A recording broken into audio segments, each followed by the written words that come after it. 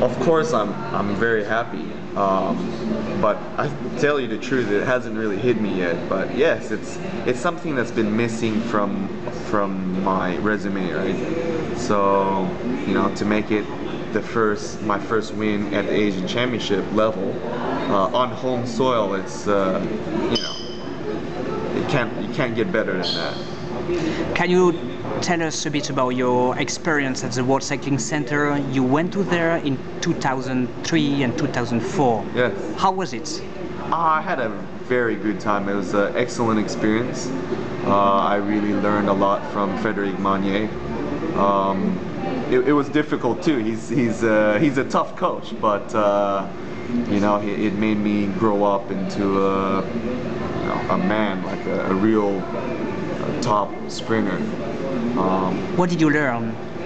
Well, I learned how to be, how to do everything, basically the French style, right? Everything has a process.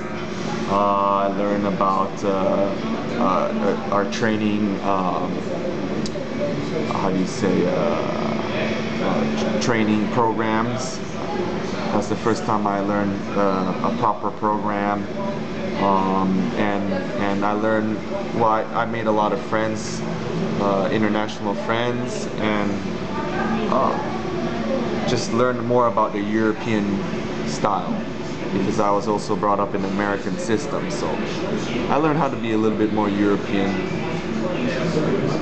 Yeah, I had a great time, excellent food and excellent facilities, and great people at the center, you know.